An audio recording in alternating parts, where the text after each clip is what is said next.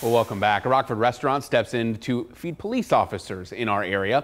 Little Nick's Barbecue gave food to Rockford Police. It's part of its Feed Our First Responders program. Looks pretty good. The restaurant says this is the first time it's given food to a local police department.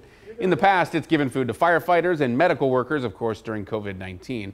And that have helped the restaurant make the donations helped make the restaurant food for RPD. Little Nick's plans on giving food to first responders every other week.